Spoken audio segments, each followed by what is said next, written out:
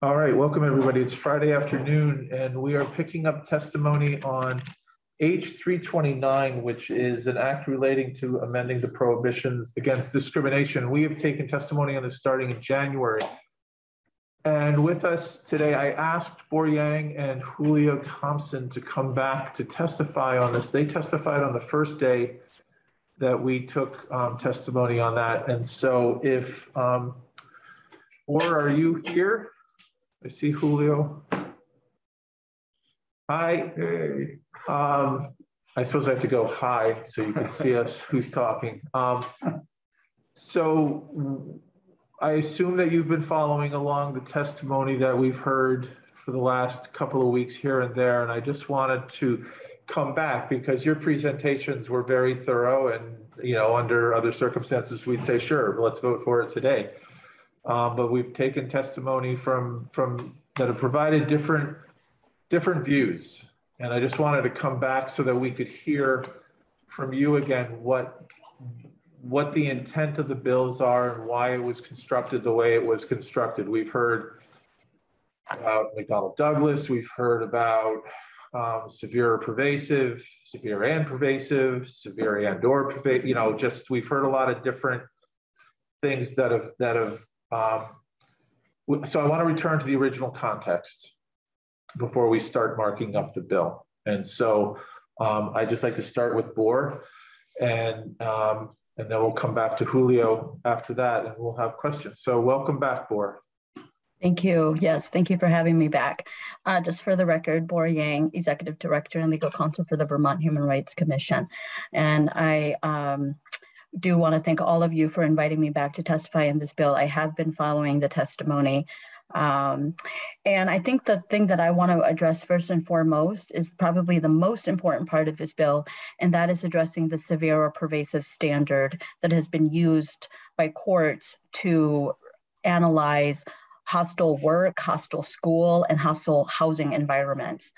As I shared in my first testimony, this standard has become impossible to meet and no longer reflects what your average person would consider a hostile work or a hostile school or a hostile housing environment. I shared stories of women being subjected to unwelcome touches by their supervisors and coworkers, and the court's finding that it's not severe because they were unable to show that it had an impact on their performance on the job. I shared stories of women being subjected to weekly comments about their bodies and sexual innuendos, and the court finding that it was not sufficiently pervasive because it had just not occurred frequently enough. The severe or pervasive standard is both confusing and too great a burden to bear. Yes, there have been a few courts that have adopted an even stricter standard called severe and pervasive. Those courts require that a hostile behavior be both sufficiently severe and pervasive enough. But that is the minority of courts. That is not the current legal standard. The current legal standard is severe or pervasive. And it is not necessary for this committee or the legislature to clarify that the standard is not severe and pervasive, but instead severe or pervasive. Keeping the word "and" between severe and pervasive in this bill, because currently the bill, by mistake, has the word "and" in it. Keeping that word in here would mean that the committee only intends to correct those few courts that have wrongly applied a much stricter standard to hostile housing, school, and workplaces cases. But by doing so, you in fact codify the severe or pervasive standard, which is completely the opposite of what this bill seeks to do. The intent of this bill is to address the going current standard of severe or pervasive because it is too high of a burden to bear. It is very dangerous to keep the word "and" in here because you would then be taking a position that what courts have done in the last so many years in analyzing hostile environment cases and finding that those women that I talked about who had experienced a lot of hostility in the workplaces, you would be then taking a position that that is okay. that what has happened to women and minorities and people with disabilities and people in the LGBTQ community in workplaces, housing, and schools is acceptable and therefore not actionable. So I just would remind us to go back to the intent of the bill, which is to clarify and address the going and current standard of severe or pervasive, and not seek here to codify that instead. Several of us were able to put together a proposed amendment to this bill. And if I may, Chair, can I share my screen? Sure. Is she a co-host yet? Just a minute. We're going to make you a co-host.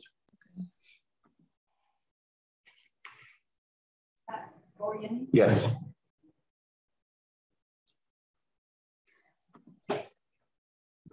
All right, Bor, you're now a co-host. Yep. Okay, let's see. Yep, great. There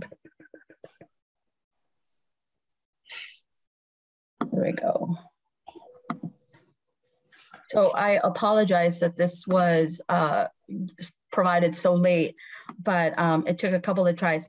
So these amendments are being presented by me, but they are on behalf of the Vermont chapter of the National Association of Social Workers, the Vermont Network Against Domestic and Sexual Violence, and the National Women's Law Center. I also believe that if we had enough time, that many of the witnesses who have already testified in support of this bill would also be signatories to this proposed amendment as well. So the first proposed amendment is that we get rid of that word "and," as I mentioned, and insert the word "or" between severe or pervasive.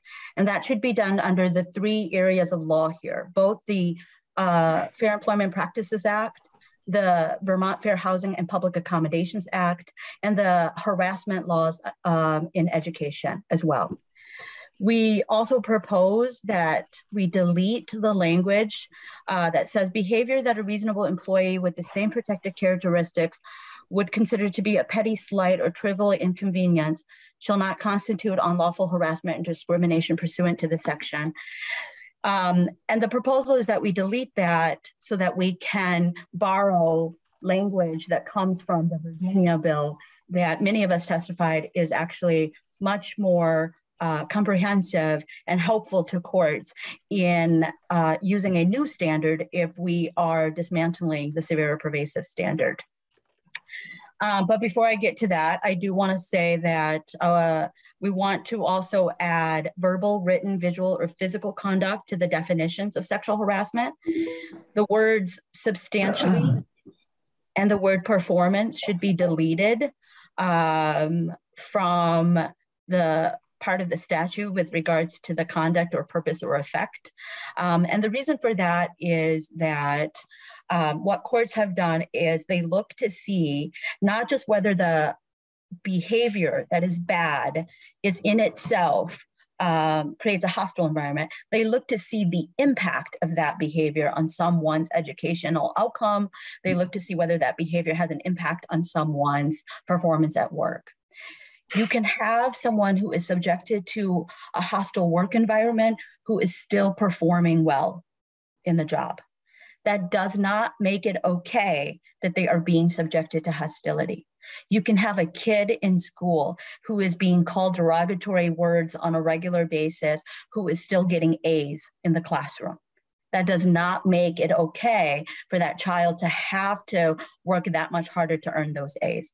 So when we remove substantially and we remove performance from both the definitions in under the Fair Employment Practices Act, as well as in our education laws and in our public accommodations and fair housing laws, is that we take away courts looking to see what was the impact of the hostility on you, and did you fail at school or did you fail on the job, in order for us to find that you have a cognizable claim of hostile environment here. The language that— Or may I ask a question on that? Yes, please. And also, can you make the screen a little bit bigger, the text? Oh, yeah, let me try to do that. Is it? Okay, just reload your. There we go. There you How's go. That's great. Now I'm at 2020 now. Thank you. Yeah. E-O-P. Oh, no, wrong. So the words that are deleted here, substantially in performance, are you, I mean, when I hear you talk about them, I view them as much more subjective. Is that fair? I mean, because it's leaving it up to the court. It's leaving it up to the court to define what substantial or performance is. And that's what I think we're aiming to correct here. Is that, I mean, that's too loose because different opinions can mean, different people can mean different things. So the purpose of deleting substantially in performance, the plaintiff still has to show that what has happened to them had an effect and it interfered with their work and it created an intimidating, hostile, and offensive work environment. They still have that burden. They still carry the burden of having to show that there was some type of interference and that it created an intimidating environment.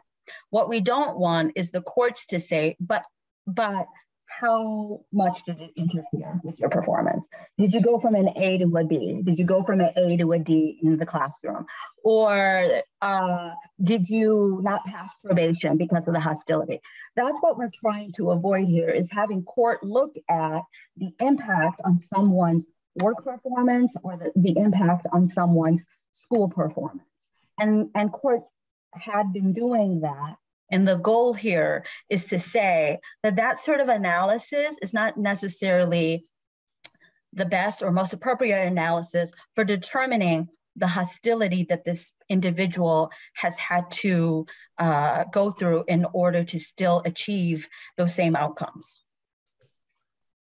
Okay, Representative Parsons. Thank you. I just had a question with the beginning of that sentence there. You're saying that they'd have to show that they were there's substantial interference with their work and or their performance, but doesn't the first section of having the purpose of they wouldn't have to show that there was any substantial interference. There wouldn't even have to be any. Just that was the purpose of, right? Or am I? Yeah, purpose or effect. So we have purpose or effect. So it can show that the purpose of is to interfere or the effect of. But I think the key here is to get rid of the word substantially so we don't have courts weighing how bad was it in terms of the outcome. Using the outcome of someone's performance in school or in work to determine how much of the interference it occurred. I just want to say we see a lot of cases at the Human Rights Commission where someone was still able to earn A's in the classroom, even though they were being called a derogatory racial slur or another term related to their disability on a regular basis. And what we are trying to avoid here is having courts go, well, you did well. So apparently it didn't substantially interfere with your school performance. But in reality, you cannot capture the fact that that kid worked that much harder to earn those A's in that classroom because of what they were going through. So that's the purpose of getting rid of substantially and getting rid of performance here. They still carry the burden of showing that the conduct has the purpose or effect of interfering, but the idea here is to get rid of the analysis that courts have been doing around outcomes. Okay. Representative Murphy has a question. Yes, thank you so much for being with us. And I know that your time is challenging to share out, so I can understand looking at, and I have to admit I've read ahead a little bit, but looking at what you're providing to us with a recommendation of amendments, but it amends 3 different volumes of our statutes. So we, and I'm new to the committee this season, so perhaps I'm speaking out of turn, but so now we're doing not just labor, but commerce and education with the amendments you're providing. So I think it's noble to have the broad reach and to have this out here, but I'm just curious if this is your intention to broaden this and have it become a bigger discussion, or if you're just offering us some thoughts. The original bill as introduced already seeks to amend all 3 areas. my amendments or our amendments today really only creates consistency between all three areas. But while the majority of the witnesses that have testified before this committee were testifying on workplace harassment, the reality is that the bill as introduced seeks to change the anti-discrimination laws across all three areas. My apologies. I see that. I didn't good. scroll far enough on my copy. You're right. And thank you for bringing that to light for me, that I hadn't seen that. No problem. Like I said, again, I think a lot of witnesses were experts in the workplaces and that they testified to that. So the focus has been on that.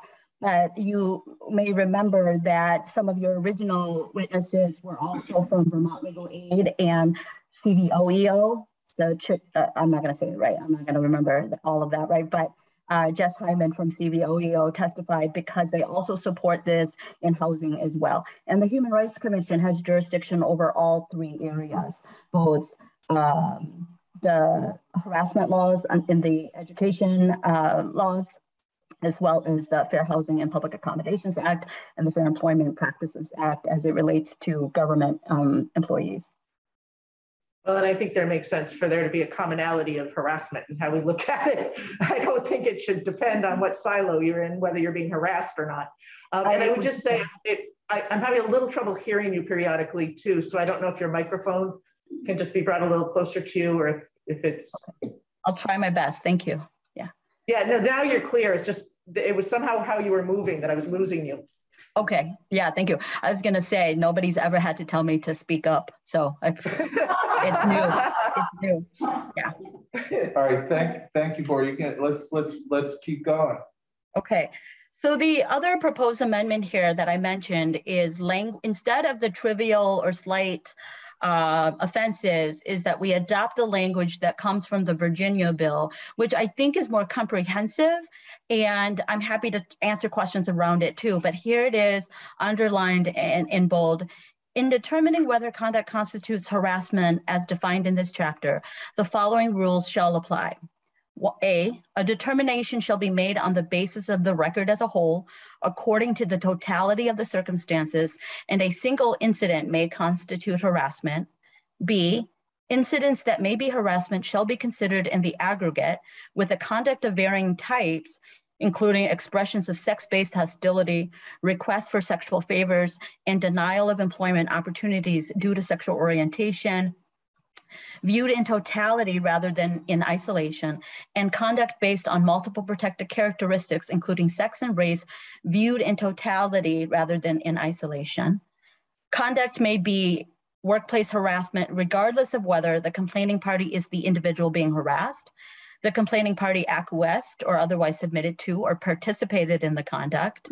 The conduct is also experienced by others outside of the protected class involved. The complaining party was able to continue carrying out duties and responsibilities of the party's job despite the conduct caused a tangible or psychological injury, or the conduct occurred outside of the workplace. Okay, so this what I believe creates a much more comprehensive list of factors for courts to use to analyze harassment than just simply suggesting that they not be trivial slights or petty slights.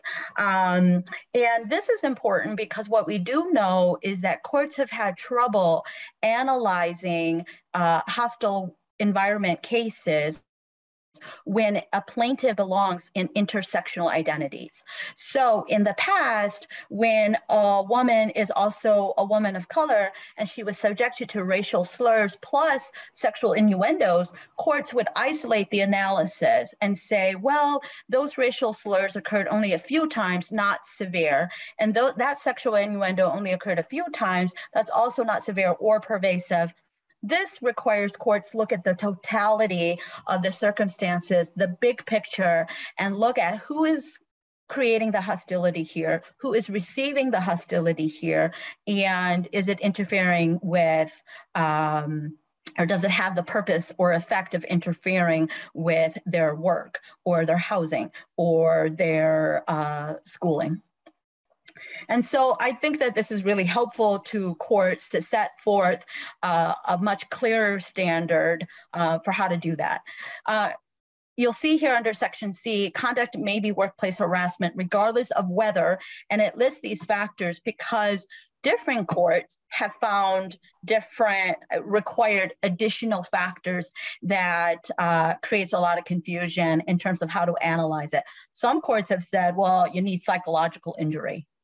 I need to see that you went to see a therapist and, you know, there's damages connected to that. Or, oh, it didn't happen within the four corners of the building. And so therefore it's outside the workplace. Or we know that with kids, that harassment is happening on school buses. Harassment is happening on field trips. Harassment is happening on the field, off campus when they are playing games.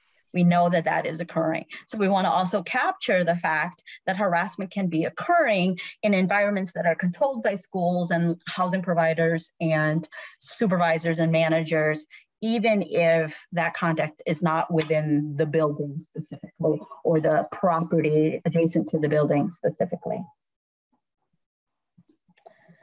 And then the rest of the amendments seek to do the same thing in the Fair Housing and Public Accommodations Act. You'll see here, we're asking that we get rid of the word substantially as well, borrow again from the Virginia law, and also same thing with under the education harassment laws also. And so yes, that is some of the amendments that our group would like to propose to the committee.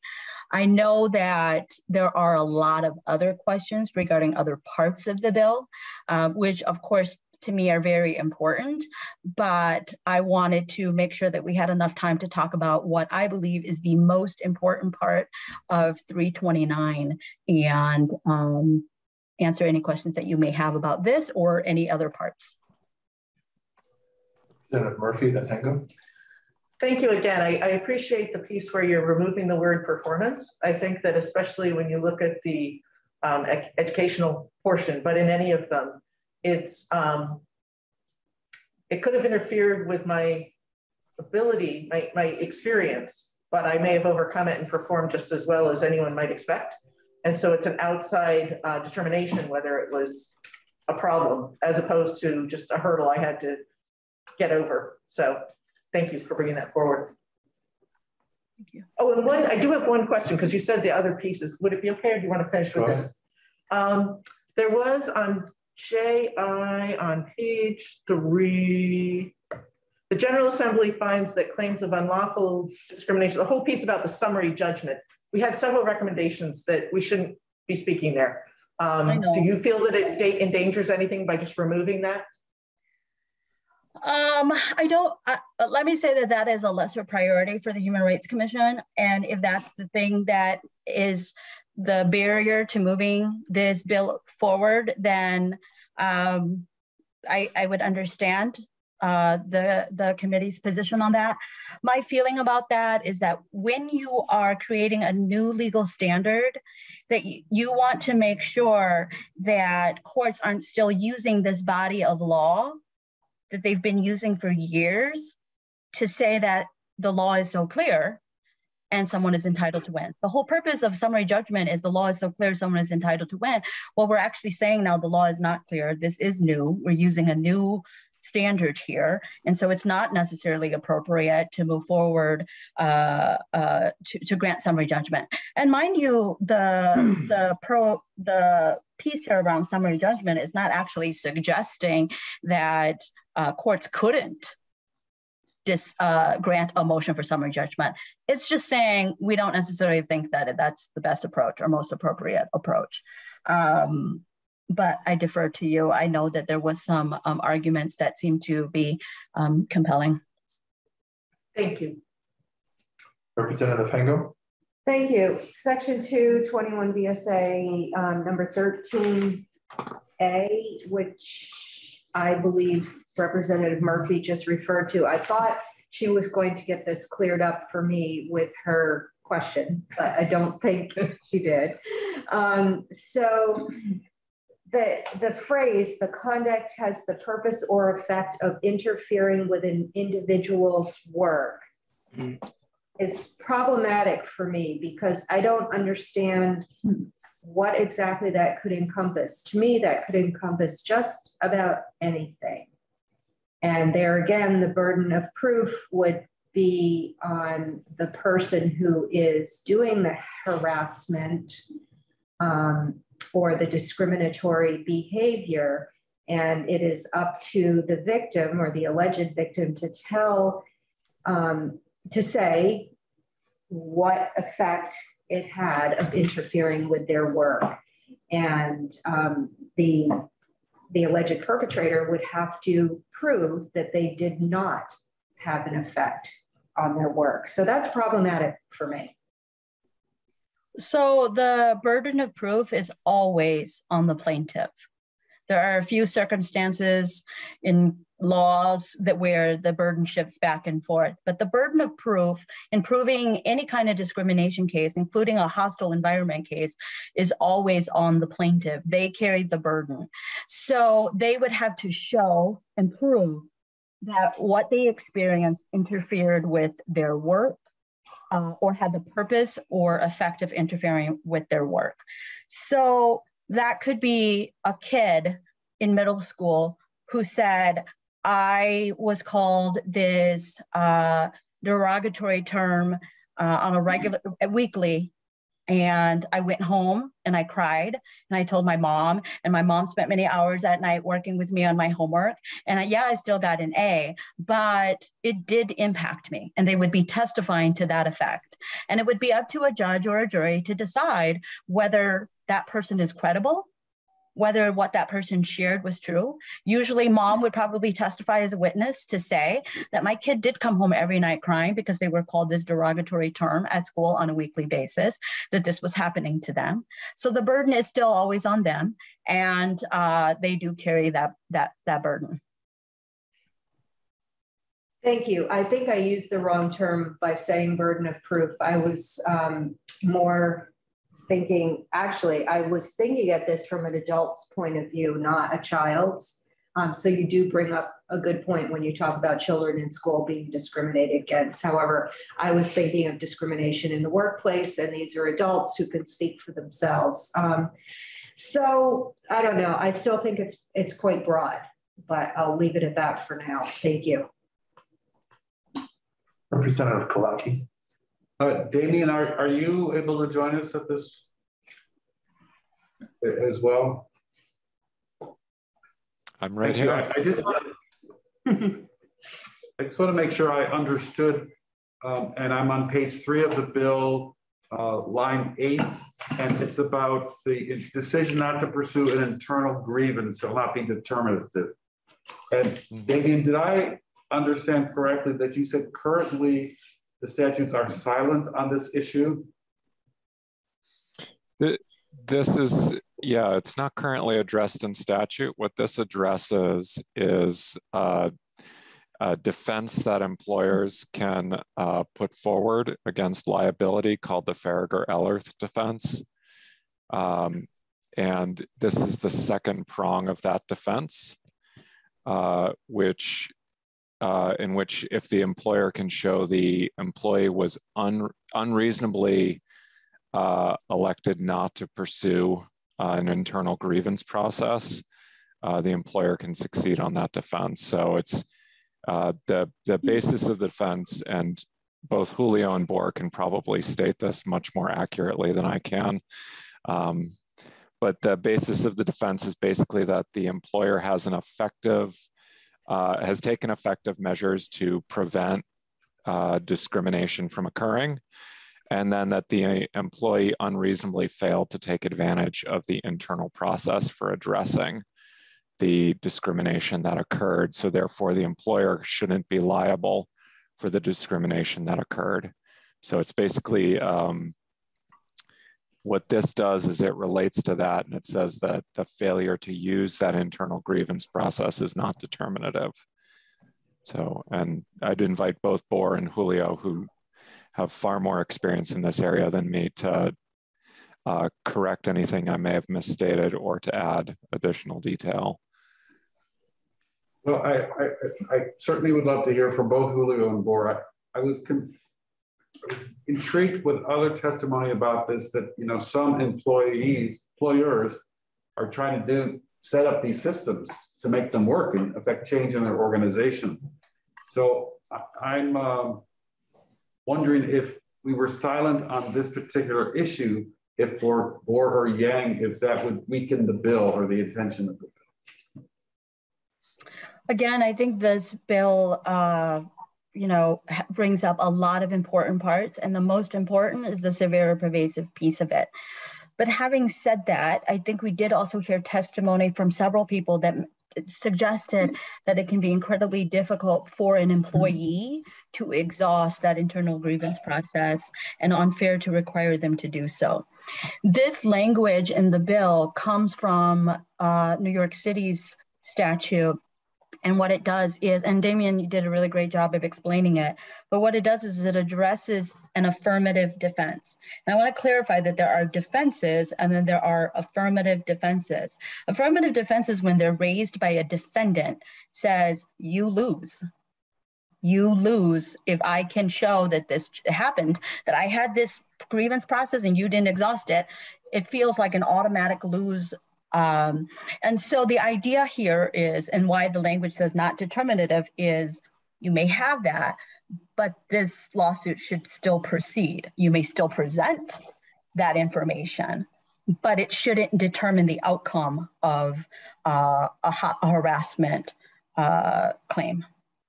That's the idea. Okay, thank you. And Julio? Yeah, on this, you know, this language was brought from the 2019 New York law.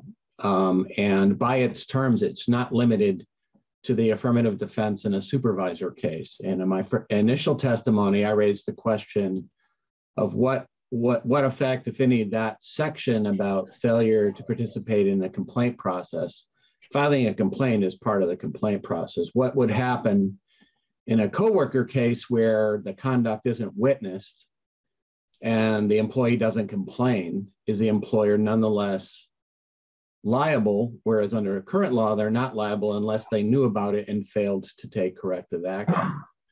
So I think I mentioned in my introductory testimony last time that I was making an effort to talk to the New York agency, that's our counterpart, the HRC's counterpart for New York State, which has been applying this law since 2019, to ask them what it meant. And I did have that conversation this week with the general counsel for the New York State Commission on Human Rights, which is tasked with enforcing the law. And I put to them the same example I gave you. What if it's a coworker or a third party, like a customer at a restaurant who routinely harasses the wait staff, but it's not witnessed by the employer or a manager, and it's not reported to the employer? What happens then? How would you apply the law then? And the answer was a little surprising. The answer was, we don't know. We didn't write that language. No one asked us about it when they added it in the law.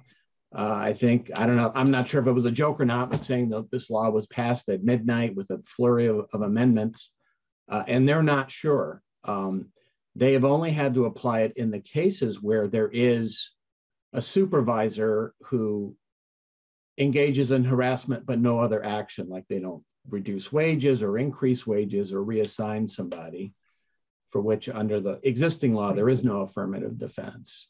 But they haven't had a case where a coworker or a third party is harassing a complainant, and the only way the employer could find out about it, management could find out about it, would be through a complaint. So they don't know.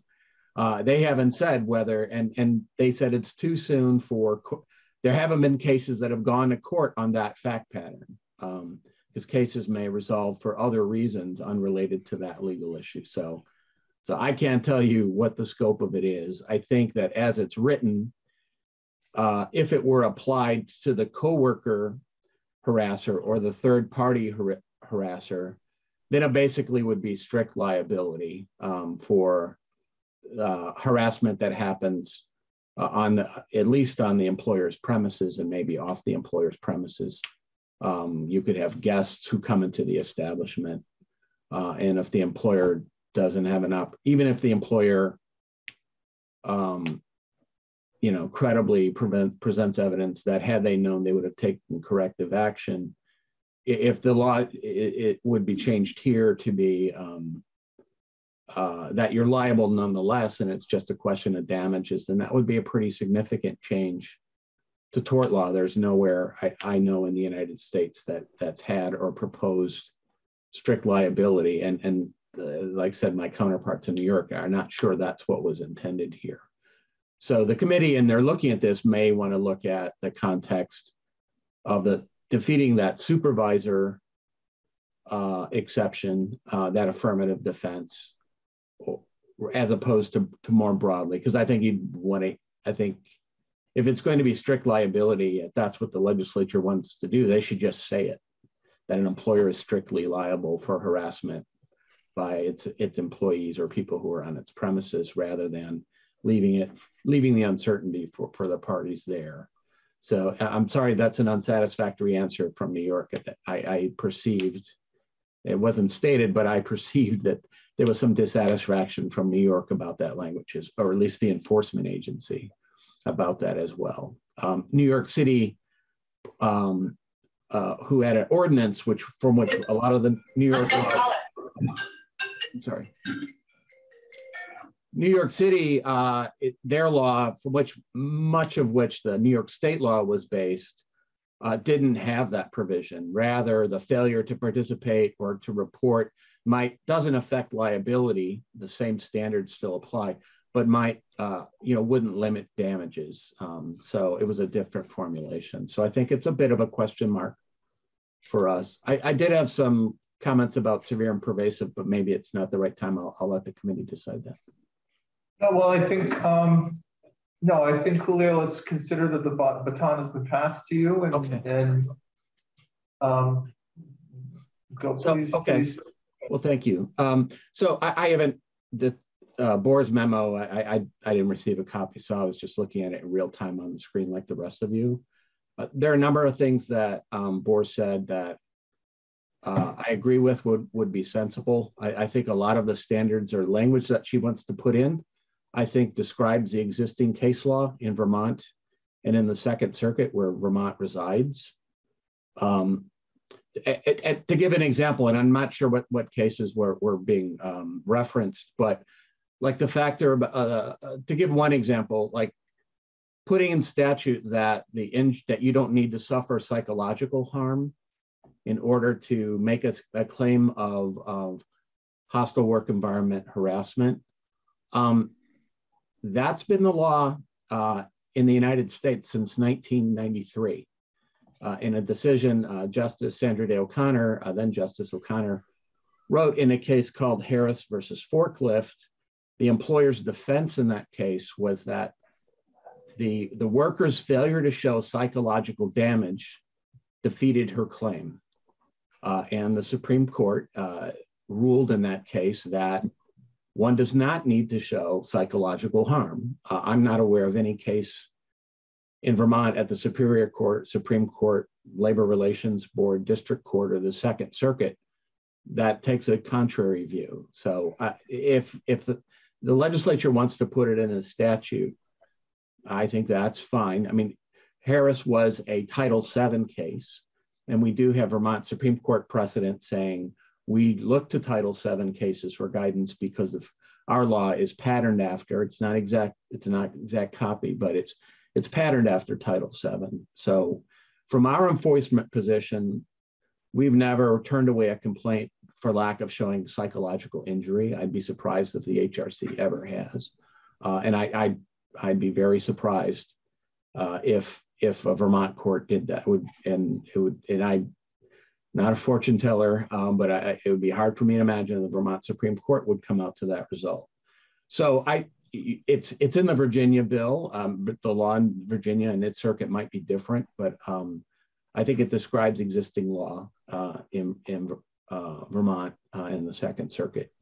and certainly in federal courts, because that's the Harris case. I don't have the language available to me on the bill or the amendments in front of me, but in terms of substantial interference with work, I don't know if can anyone put it back on there? I think there seemed to be, it seemed to me, at least as I was hearing the testimony, that there wasn't a recognition that the rest of the sentence is an or, that it said it has the purpose of effect of substantially interfering or creating an intimidating, offensive, and hostile environment. So as the law exists now, you don't have to show substantial interference. And indeed, as the law is written now, you don't have to show any interference, but you would have to go to the second part of the sentence and show that it was an intimidating, hostile, and offensive work environment. So we in the CRU have never seen we have never used as like the linchpin test. Can you prove that your work has gone down? That might be a factor in assessing, but certainly not a required factor. It might be a factor in determining how offensive was it, how hostile was it to you. And so I'm not sure that substituting substantially interfering or interfering would have that much effect on the cases that we have. I would say substantially interfering, I mean, it gets a little bit like angels on the head of a pin to an extent, because even if everyone admits it didn't interfere with my work, the legal question still remains. Was it offensive? Was it hostile? Was it intimidating? Notwithstanding that it wasn't substantially interfering. And our practice, and I think Vermont courts, if they find the answer is yes to any of those three questions, you could still have liability, notwithstanding the lack of substantial interference. So it's not a requirement now. It's one of several doors that a complainant can go through. On the issue of the purpose or effect, in practice, that purpose, I'm not aware of any case where, and I'd be interested in hearing one, where the conduct had the purpose but zero effect and was still viewed as a violation of the law. That is, if I'm a harasser that isn't the brightest, and I'm hostile to a particular person in my office, and I think that that calling someone mediocre is the worst thing that you can call anybody, because it was something I was called when I was a kid and it really hurt my feelings, and I quit. I quit. And then so I tell someone I call them mediocre, and I have the purpose of creating a hostile work environment for them. But it's undisputed that the person who heard it was not offended by it or thought it was petty, was not intimidated by it. I don't think we or the Human Rights Commission in that case would find that a blow that doesn't land, an offensive letter that gets lost in the mail, is actionable if there is actually no effect on the complainant. So it's a word in the statute. It preexisted all of us, I think, here in the room in being involved with the bill, but I don't think it's particularly problematic in practice. So we just proceed and say, what kind of environment was involved here? One reason that you still need to focus on effect is a reason that no one's mentioned yet, which is that this is a government created sanction. And some of the conduct that's involved here is speech. And so whenever we look at speech, we always have to ask whether the speech is protected or not by the First Amendment or by the Vermont Constitution.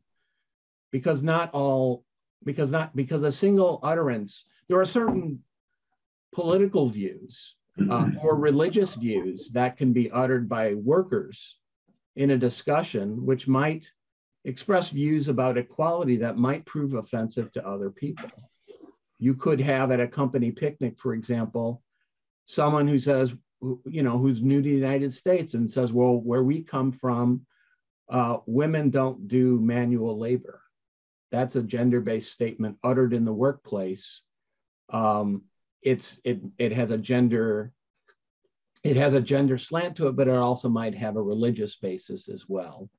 And constitutionally, to punish someone or subject them to suit for making a statement with no kind of impact on anybody else would be difficult. The basis for regulating speech in the workplace comes from the legislature's constitutional authority to regulate business, and that harassment is a form of interfering with someone's ability to participate in the economy.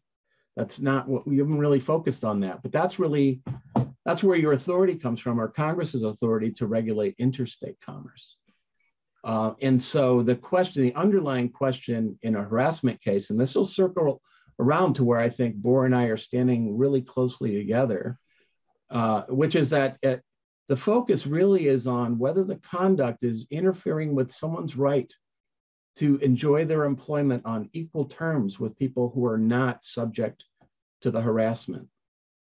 It's not about like how much you can take, how bad is bad until you can't take it any longer. Fundamentally, the question is whether, let's use sexual harassment, is your female worker, are they on the same footing with their male workers, or are they on a lesser feeling? Is the job less welcoming, less comfortable to them?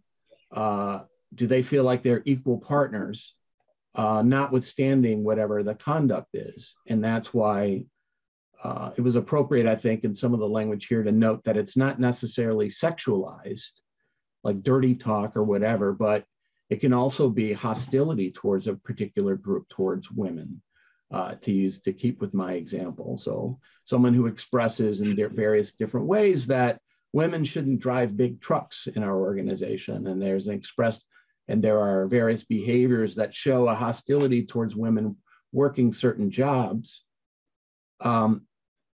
comparing them to men who don't receive those comments or the rolled eyes or the cartoons or whatever it is. That's fundamentally what you're looking at. And I think some of the jurisprudence here has got caught up in this idea of like human endurance. How bad does it have to be before a human being gives up, can't take any longer? And I think part of the focus on the severe and pervasive standard is a recognition that courts have focused more on that rather than on, are you enjoying, we would all have no difficulty deciding a case if an employer had a policy that said, in our lakeside adjacent offices, all the inner offices, the ones without windows, go to women, and only the outer windows with a view of Lake Champlain in the mountains go to men. If that were the official policy, we would have very little difficulty saying that that is violation of the terms and conditions of employment, because you have unequal treatment. It's not, you don't have to prove that you can't endure being working inside of an interior office. It's rather that your participation in the economy is different than people of the opposite gender because of your sex. And I think the idea of zeroing in on that, on workplace economy, is really an appropriate subject for the committee to be discussing, because really that's your authority, is to regulate the economy, and that's why you have to look at how it affects somebody's ability to work. So I'll stop there. I've been talking for a while. Representative Fango? I think I'm good, thank you. I'd completely forgotten what I was going to ask Julio. Okay. Sorry. You got filibustered. Mm-hmm. All right. Any further questions right now for either Bor or Julio? Representative Parsons? One quick one was on the suggestions that Oregon had put up on the screen. One of them was about the it not having to take place in the workplace, it said, what I think was the wording. That just seems, I think that was taken from Virginia, maybe. That just seems the language of it, I guess, problematic. I mean, I would imagine that the workplace is, different for everybody. For my workplace, it's the shop, my van, somebody's house. That's all my workplace. I mean, and as far as the schools go, the school is anywhere where the school system is in charge of the children, which is, the bus is included, field trips are included, playgrounds included. Well, I think there's a couple things, and I'm not the expert here on education or public accommodations, because the Civil Rights Unit doesn't practice in that space.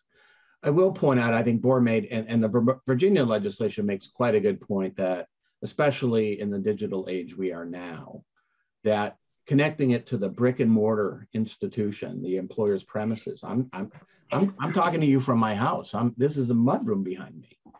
And so we routinely encounter cases where employers or coworkers are sending obscene text messages to subordinates or coworkers, even though they may be in different states or countries. A teacher sending lewd texts while he's on vacation in Venice to a student that is in Rutland is still going to have an effect on that student's educational opportunities, notwithstanding the fact that they're thousands of miles away. So I think that existing case law recognizes that there still has to be a connection to your institution, because that's what you're regulating, is an equal workplace or equal job or school or enjoyment of a public accommodation. So merely saying that it doesn't have to be on your brick and mortar, I think that's existing law, and codifying it, I don't think is an issue at all. But I think courts are able to distinguish examples that have come up where an employee sees another worker doing something at a mass sports event. There have been cases where people have removed parts of their clothing, hundreds of yards away with their group of friends at a sports event, and is seen by a coworker who then becomes uncomfortable. Courts would say you need to show more connection, that it was directed at you, that it had some effect on you, rather than being some happenstance where someone's employed in public doing something that made you feel uncomfortable. So merely saying that it doesn't have to be on your premises, I think, I certainly don't think that increases risk or problems to the employers. And I think it's helpful. It's very likely descriptive of the law that's existed in Vermont all the time. And so it wouldn't be something that I think, there are other issues here for the committee, I think, to have questions about. I don't consider that like a significant one. I'd be surprised if you heard employers say otherwise. Okay, yeah, that was just one thing that seemed odd. I mean, yeah. Representative Clarky. Julio, I know Representative Murphy had asked more about the summary judgment component, and I wonder if you have any thoughts on that piece of the bill. I think I'm with Bohr here. As she said before, I don't think it's a very important point. Putting aside, there are rules about the standards for when to decide summary judgment in civil cases under Rule 56 of the Vermont Rules of Civil Procedure, which are put out by the judiciary. Supreme Court decides what the standard is and puts it in that rule. So there's kind of an interesting academic discussion about separation of powers and whether legislature, they can say when judges should apply their own rule, their own standard. And it also, there's a practical question of if, many Superior Court judges might get 4 employment cases a year. And so how a judge is supposed to decide in a given case, whether it should be rare. So like I decided summary judgment in a different case. And now if I do 2 in a year, is that rare enough? So I'm not really sure articulating in that matter really does much at all. You may want to hear from Judge Zone or others in the judiciary about that. There are other ways, there are other aspects that may be legislated, like who has the burden of proof, whether a given issue is a question of fact versus a question of law.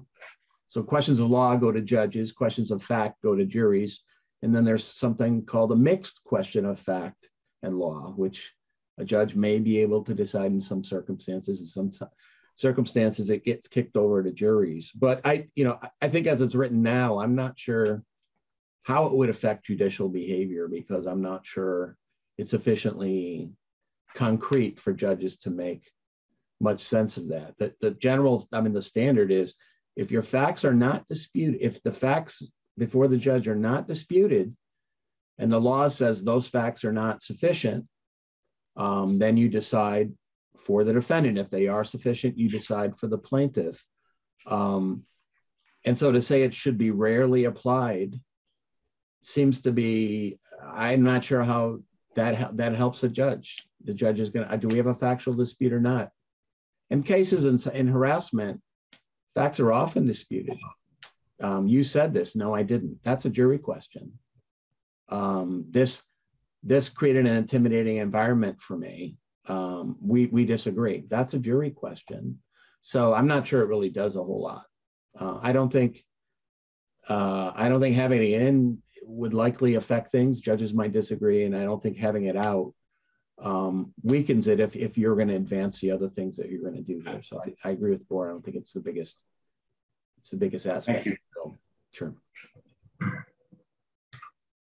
Well, thank you, Bor, and thank you, Julio, for your time and for your testimony on this. Thank you for providing us with these amendments for us to consider.